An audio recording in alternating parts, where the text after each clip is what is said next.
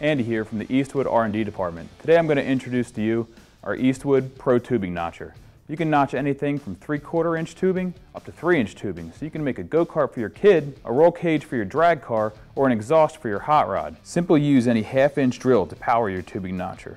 It can either be mounted on your workbench or on a vise. It accepts all standard hole saws and it is adjustable up to 50 degrees with the loosening of 1 bolt. Today I'm going to show you some tips and tricks on how to use the tubing notcher so you can confidently finish your project. Once you're set up, you want to make sure the notcher is level on all axes. If you don't have the notcher level, you won't get exact notches every time. Alright, next thing you want to do is set up your hole saw itself. We give you 2 spacers and an adapter. You need to put the first one on the shaft itself. The second one is going to go on the adapter. And then you're going to go and thread in your desired hole saw size. You'll then move over to the actual shaft itself and start threading in. Don't worry about getting it extremely tight. When you actually start doing your notching, it'll naturally tighten up itself. All right, so what I've set up is a small jig. That way what we can do is we can do a 90-degree here. We'll show that notch in a moment. And then we're going to do a 45. We'll be able to show you how to get the exact dimensions right and not waste too much material. That way you're going to have stronger roll cage, stronger go-kart, whatever you're actually making in your project, it's going to be stronger. You can use any drill. I would suggest using a 120 volt outside of a battery operated. If you're doing a bunch of notches throughout the day, you're going to be killing batteries pretty quickly. So for now, we'll be using what we have on hand.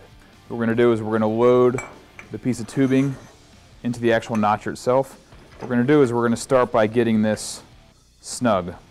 What we're going to do is we're going to do a 90-degree notch, which on our scale is going to bring us to 0.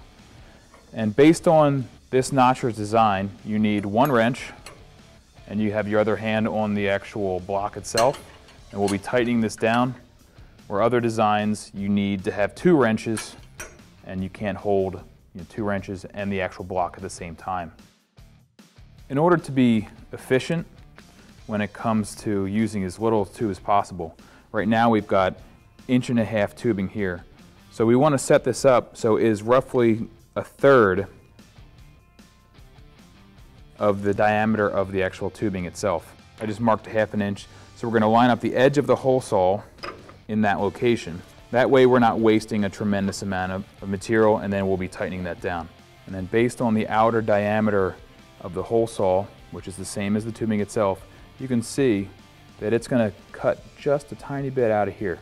You're not going to waste any tubing.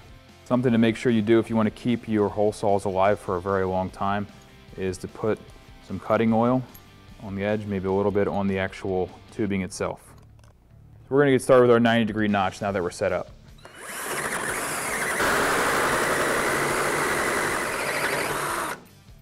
We do have a little bit extra here. You can see where the flat edges are.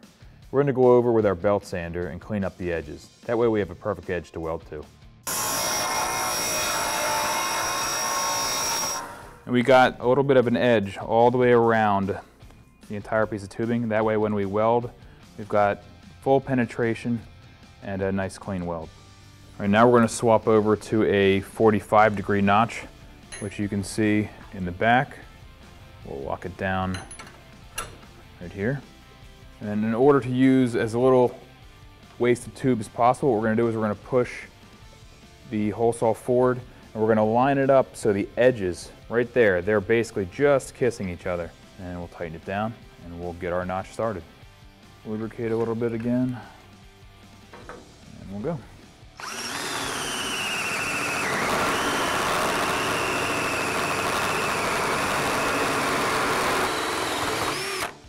As you can see again, basically no wasted material at all. If you're done cleaning the edges, before you're going to go and weld, you might want to get some acetone. There's going to be small burrs, there's going to be cutting fluid inside, so you want to really clean out the inside. When you get steel from, whether it be a home improvement store or a steel mill, there's always going to be all sorts of mill scale and coatings, so when you go to weld, you're going to make sure that it's all cleaned up. So we want to make sure the outside and the inside are clean. We did our notch. We did some of the cleanup that we needed to make sure there was no little pieces on the edge, and did some cleaning of the actual tube that we're going to be end up welding to. You can see at 90 degrees there's no space all the way around.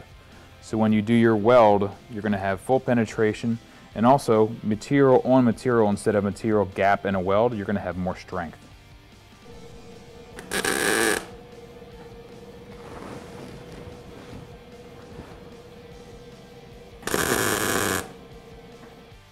So we want to do a 45-degree notch, and we want it, and you measure from this end, we want the very tip to be at 5 inches. We're going to make a line there. We're also going to come down and do the same thing. You don't have to do this if you're doing 45s, or any of them. What I'm just trying to do is show you how little of material you can waste when you actually do the proper notch. You could do the math to determine the length, but in this case, measuring is just as easy. Looks like we are at 7 inches. So what we're going to do, we're going to take our notch we had already here, find the center of the notch here. Let's make a mark. So we're at 7. Something we're going to do next is load it into the machine, do another 45. I'll show you how to make sure that it is exactly in the right axis. With doing a 45 on both ends, you want to be cutting this way. So your notch is going to go in here, the other tube is going to go in there. So you're going to load it. What we're going to do is we're going to grab another piece of tubing. We're going to shove that other piece of tubing inside, and we're going to get a reading on the actual, make sure we're level. And that way, the access is going to be perfect.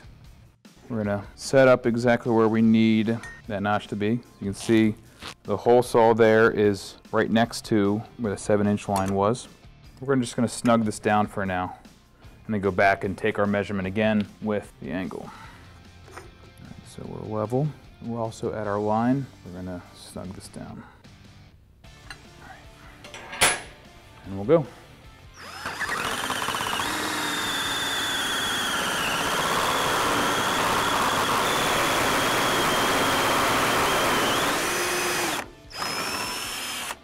We went in and actually bottomed out on the hole saw itself. What you can do is you can take an adjustable.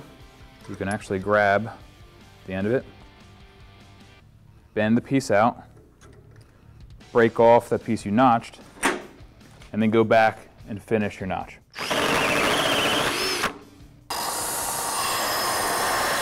So what we're going to do to make sure we check our work, we have our lines, the top and bottom. As you put it in, making so that it goes right on that line. You can see down there, we lift it up, it was exactly there. So we got perfect top and bottom at a 45-degree angle, and you can see that there is little to no gap all the way around both pieces. As we said before, when you do this, you want to have metal on metal and not necessarily relying on your weld to take that strength. You want the actual tubes pressing on the tubes. As you can see, we only did a couple small tacks on the first piece.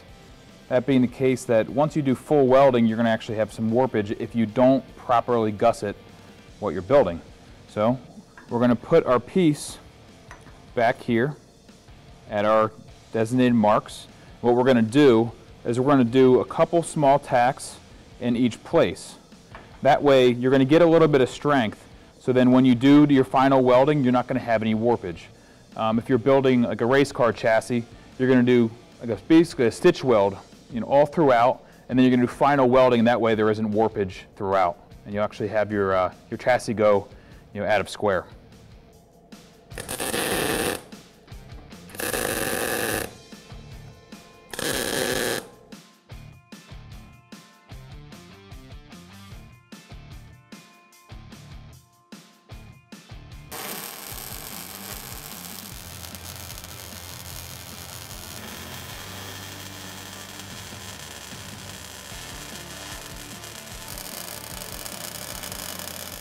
As you can see, the Eastwood Professional Tubing Notcher has the precision and the capability you need for any project at hand. Whether you're building a roll cage for your race car, an exhaust for your hot rod, or a go-kart for your kid. Go to eastwood.com to pick one up today.